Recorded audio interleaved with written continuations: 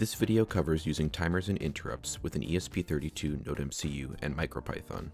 As always, you can follow along with the written guide on micronote.tech, which is linked in the description of this video. If you arrived at this video after following the previous guide, programming an ESP32 NodeMCU with MicroPython, basic GPIO input and output, leave the breadboard setup the same, but I will quickly go over the setup here for everyone else. For this guide, you will need a breadboard, ESP32 NodeMCU, an LED, a resistor in the range of 46 to 100 ohms, and a button. Plug the NodeMCU into the end of the breadboard so that there is only a single column of pins on either side. Place the button at the other end of the breadboard so that it bridges the center gap. Place the LED into the breadboard so that the longer lead, the anode, is in GPIO pin 23 of the NodeMCU. Put the shorter lead, the cathode, into an empty breadboard row. Connect the cathode of the LED to one of the breadboard's power rails using the resistor. Then connect this same power rail to a ground pin on the NodeMCU. Connect one side of the button to GPIO pin 22 on the NodeMCU, and connect the other side of the button to the ground rail. This completes the setup. Previously, when blinking LEDs and checking for button presses, this required us to use an infinite loop. Timers and interrupts allow for the same result to be achieved, while also freeing room for other processes to run. Let's start by programming a simple timer that blinks the LED once every second. Open Thonny and plug your NodeMCU into your computer with a USB cable.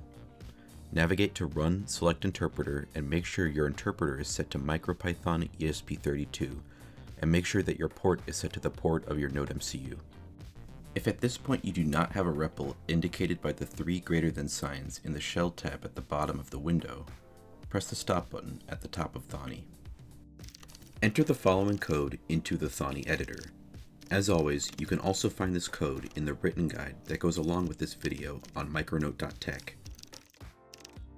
This code initializes an LED like normal, then initializes a periodic timer with a period of 1000 milliseconds.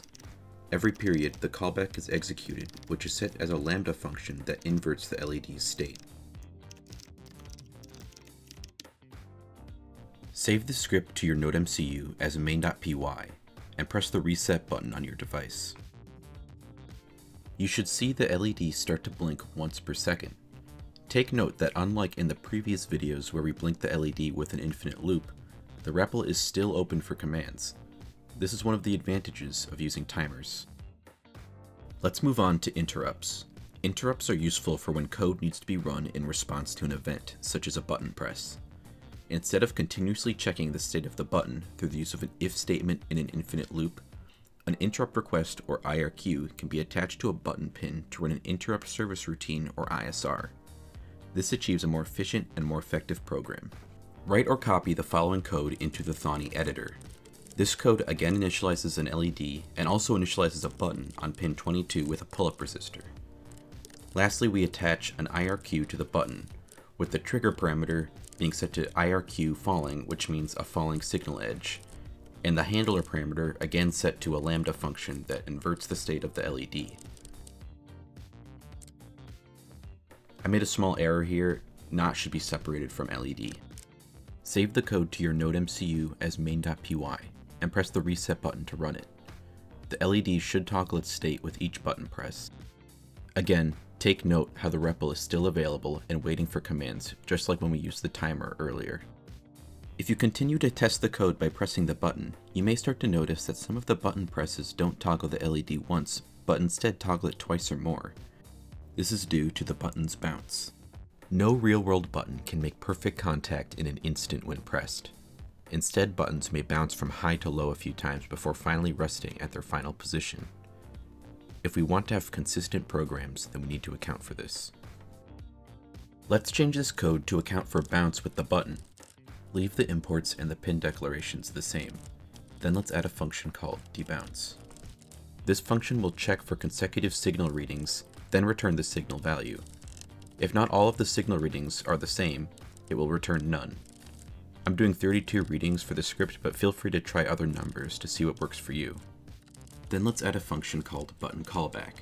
This function will do the same thing as the lambda function we used before, but this time check for bounce by calling the debounce function. Lastly, we need to replace the lambda function for the handler parameter in the IRQ with the Buttoncallback function that we just made.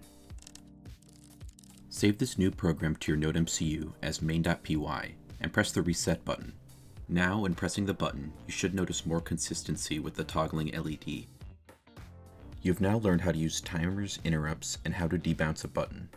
For a final exercise, leave the components on the board as is, and use everything you've learned to write a program that toggles the LED once per second when the button is pressed, and stops blinking the LED when the button is released.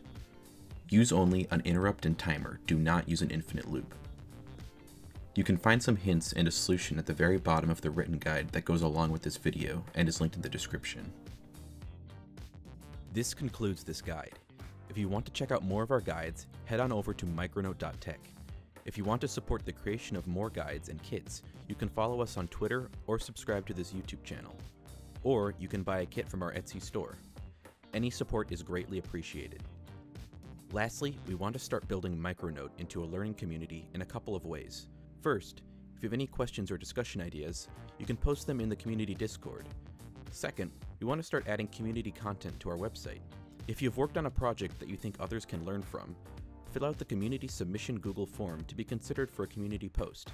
Links to our social media, Discord server, Etsy store, and community submission form can be found in the description of this video. Thank you for watching.